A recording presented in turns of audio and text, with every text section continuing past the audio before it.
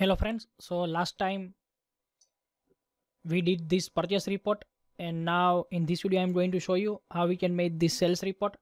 So you can see, first I click on sales report. Here we have to add start date and end date, but before that we have to add here username in this table billing header, because now we have to make partition like that who is going to create this bill.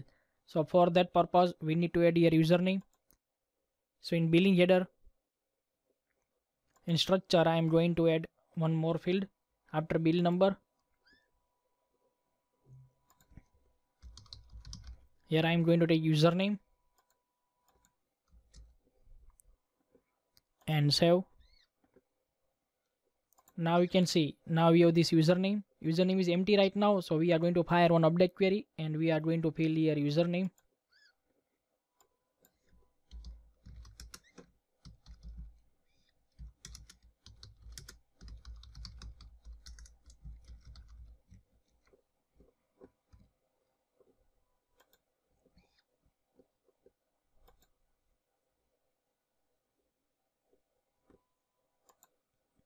So now you can see, now we have this admin. Now when we are going to generate this bill like sales master, from here we have to set this parameter because we added in table.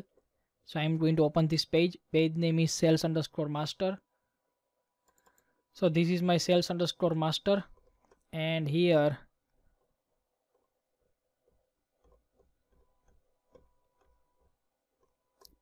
you can see in this billing header I am going to pass that parameter. So here I am going to pass that parameter.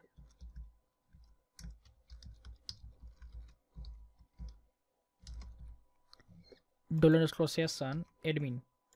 Now here you can see right now we have this 7 entry. So I am going to generate one more bill.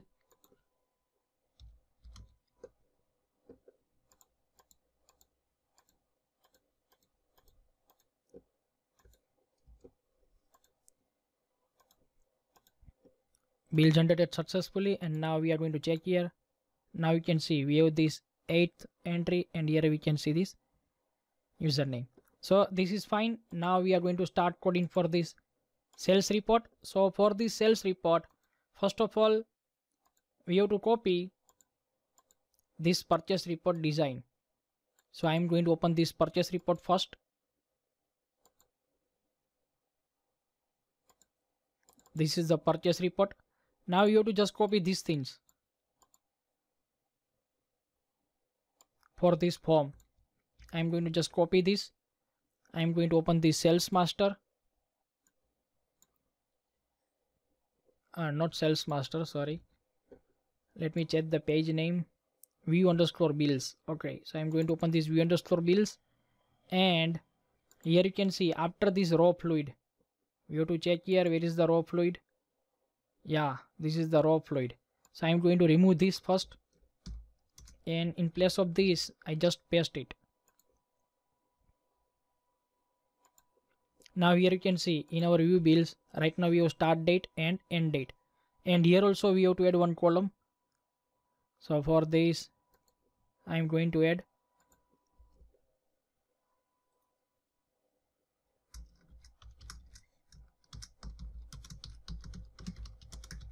bill generated by, and here we have to print username. So here I added username. Okay, so now here we can see this. Oh, what is the problem?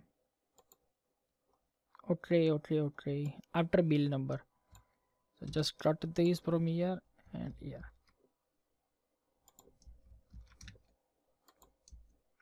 So now this is perfect. Now we have to write code for this date. So here only, this is very easier. Here we have to write just if condition, if is set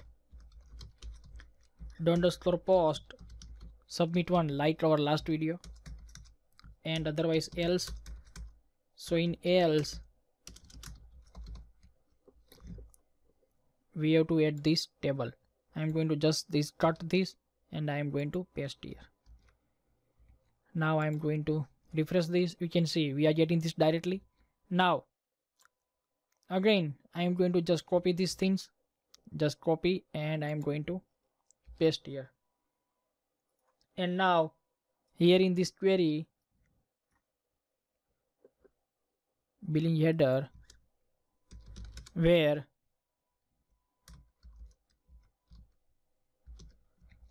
we have to check our column name, date. Okay, date greater than equal to and date less than equal to. Here we have to pass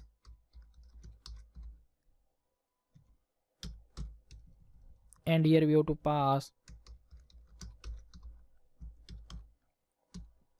dt2. Now we are going to check here. Oh,